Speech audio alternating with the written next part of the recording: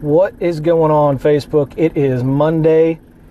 It is right at 12 o'clock. And it is time for Car Confessions. I'm doing this live. I don't usually do this live, as many of you know. But give me just a minute to invite some peoples in here. Have Facebook build me an audience here, and we'll get started. Hi, Donna. Hi, Mike. Hey, Aaron. Thank you guys for watching. Thank you for jumping in. So, like I said, it's Monday. It is 12 o'clock. Car Confessions. This is episode number 23. I do this each and every week on Mondays, fresh off the weekend, to discuss some type of topic, whether that's a sales topic, a buying topic, or even interview some entrepreneurs and some business owners to see what makes them different, and what Jeff, thanks for jumping in, and what drives them.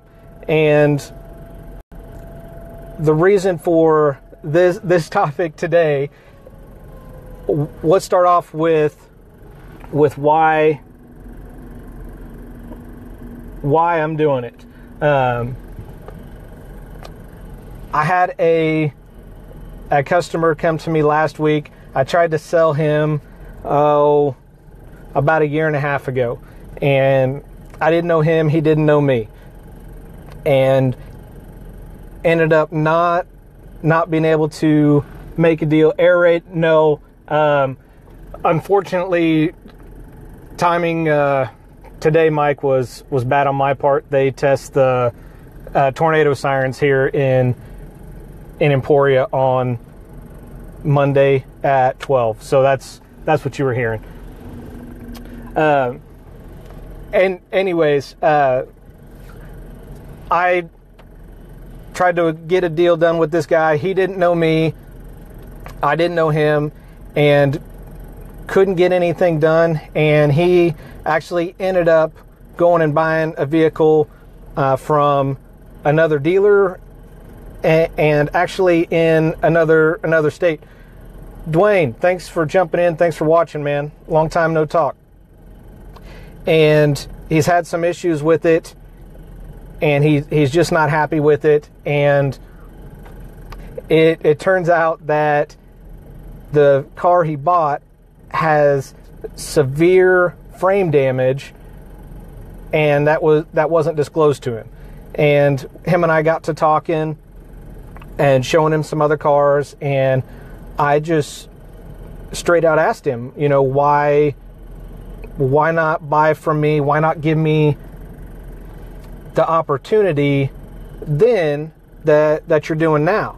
And he laughed, and he said that it's going to sound bad saying that, but he said, you're a car salesman. He said, you're gonna lie, you're gonna blow smoke up my ass, he said, you're gonna tell me what I want to hear to get a deal done. And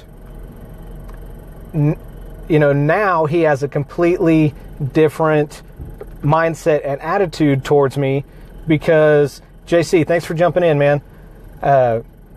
Because now, the year and a half, he's got to know me a little bit. He sees what I do on Facebook. He sees what I do on social media.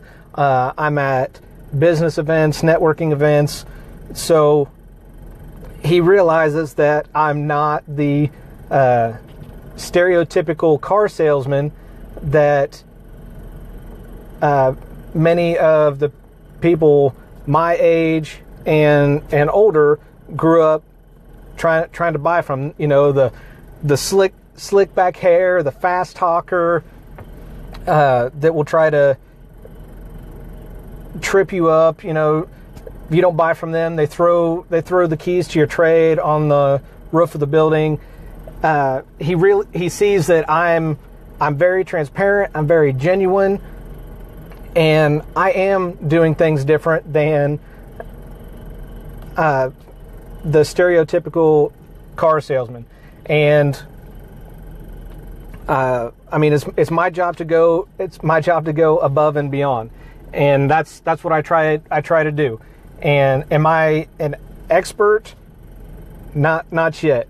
Do I work with some? Absolutely. And I really rely on them when I need to help me out and guide me in a certain direction and help me track down an answer. But I just found it funny that, you know, his first answer was, "You're a car salesman," and that's one of the reasons why I want to do the podcast that I'm doing. I do a podcast. I do a monthly newsletter. I have a number of social media platforms that I try to post on and be interactive with. I involved in my community, and I'm really trying to show as many people as I can and as many people as will listen that there's a difference between me as well as other car salespeople in the industry now than there was years ago. Now, are there still some of those stereotypical car salesmen? Yes, there is. And yes, there's going to be a stereotype in every type of sales industry. It happens. They're called stereotypes for a reason. They're not all true. But also, you have to keep in mind is people now think that we still have thousands and thousands of dollars of markup in a vehicle. So they're going to go through a private seller. They're going to, you know, an individual. And Kyle, my podcast is on iTunes, and they're going to go to an individual because they think they're going to get a better deal, even though it's no warranty. And I strongly urge everybody to, you know, give us a shot. Give me a shot first, because I want to earn your business. I want to show you there is a difference. And are we going to make money by selling cars? Yes, we are. Profit is not a bad word. It's not a dirty word.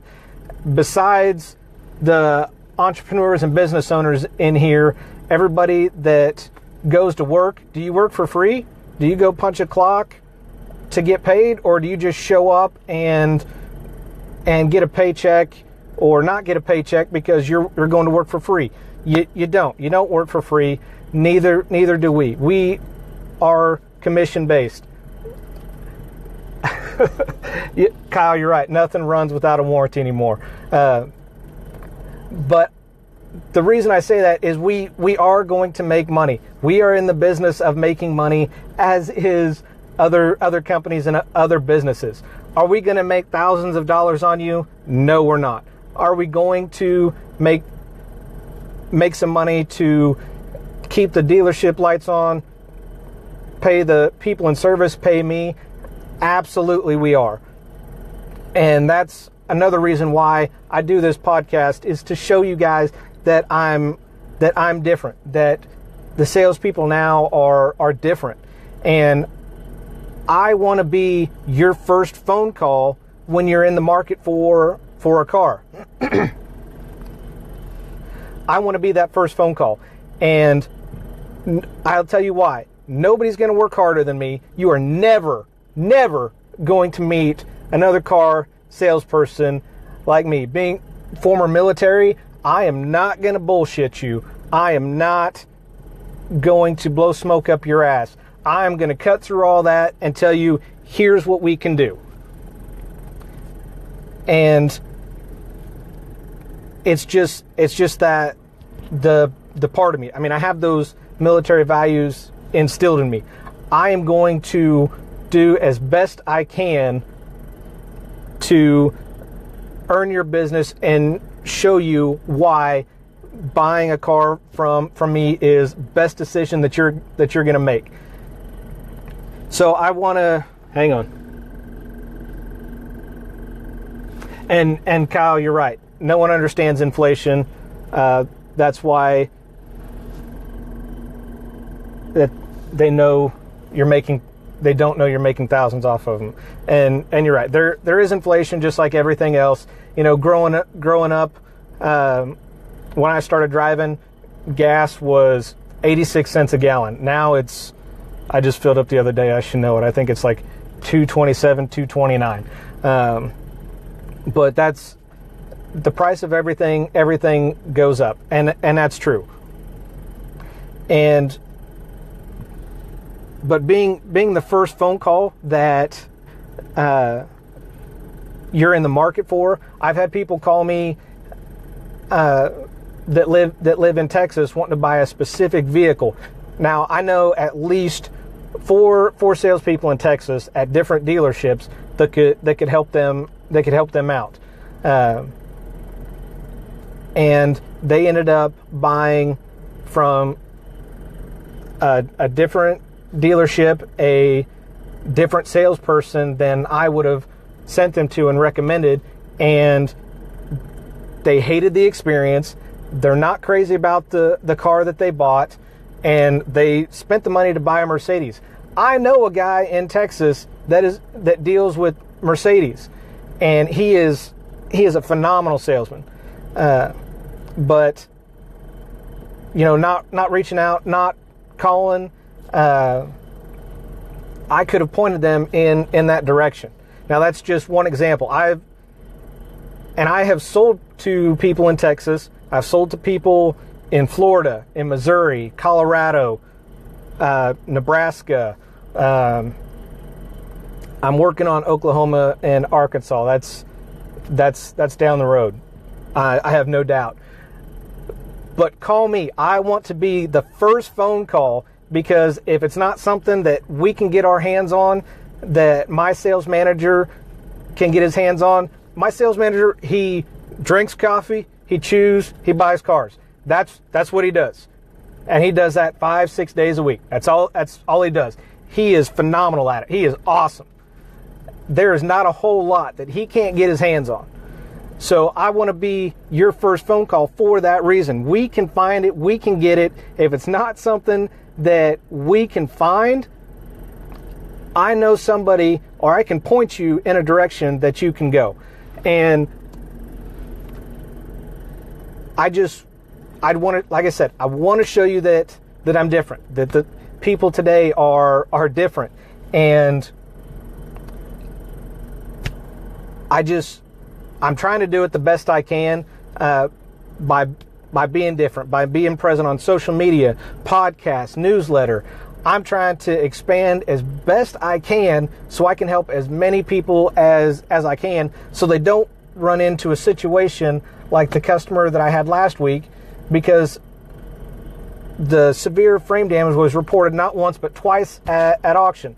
So the state he bought it in, that dealer knew the problem. Because the state he bought it in is a non-disclosure state, they don't have to tell him. And he wondered why he got such a great deal on that vehicle.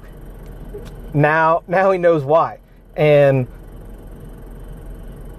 I want to keep as many people possible from making that same mistake, going through that same frustration, and just being pissed off at the auto industry in general, instead of just one salesperson or one dealership. We are not all like that.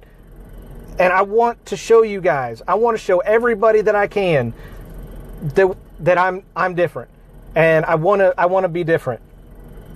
So that's it. That's what I have to say. That's why I decided to do this one live instead of pre-recorded to upload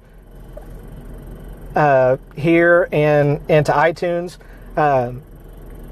If you guys like what you're seeing, if you have any comments, please drop them in here.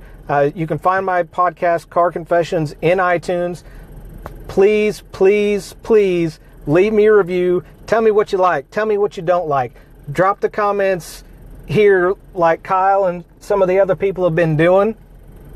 And you can find me across Facebook, YouTube, and Instagram, Matt Johnson Sells. You can email me from my website, mattjohnsonsells.com. That's SELLS. Make sure you guys show me some love. Smash that thumbs up button. Smash the hearts. Leave some comments. Tell me what you like. Tell me what you don't like. If there's a topic that you'd like me to discuss, or you want to reach out to me, by all means, please feel free that you can do that. I try to get back to as many people as I possibly can, and I want to help as many people as I possibly can. So thank you guys. Thanks for watching, and I look forward to seeing y'all next week. Take care.